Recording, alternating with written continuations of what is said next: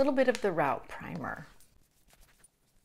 Popping on a little Dior Forever Skin Correct, an all-over complexion toner for me. I'm using this BK blending brush, the one that's got this nice slant to it. Milk Makeup in Blaze, the Wet n Wild bronzer in Call Me Maple, has a similar, very smooth formula. Really short forehead and short chin. Use the bronzer under the eye as a way to define. Try to turn down the light so that maybe you can see some of the detail a little bit better. It is essentially contouring the eyes. This is an e.l.f. brush, Rally, and I'm getting really high up on the cheekbones, a little bit on the forehead, a little bit on the chin, a little bit on the nose for continuity, and I also pop some on the kind of the upper portion of my eyelids and then the center of my mouth. A little bit of highlighter, so I'm still building up the dimension in my face. Get right up along the sides of the nose.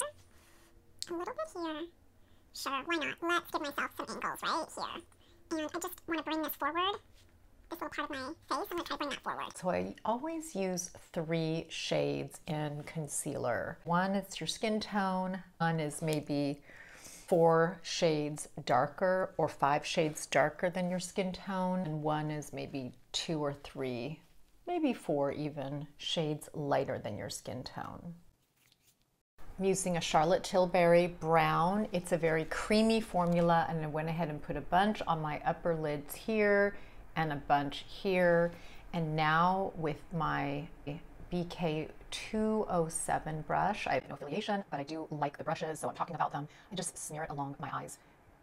And a little bit of fingers as well on the edges here. Add a little bit more pink to the center of the lip. Now I take my beloved NYX and my favorite Jenny Patinkin lash curler. Here we go.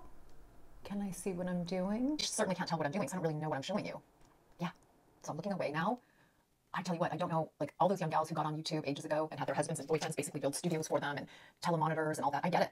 But those of us that are TikTok users, we want easy to use. You know, we want to be able to do makeup in the phone, see ourselves, load it up and go. We got spoiled on TikTok. And now that there's this talk of it going away, we're having to learn YouTube. You know, the community on YouTube is wonderful. From what I hear, it's a really lovely place to be.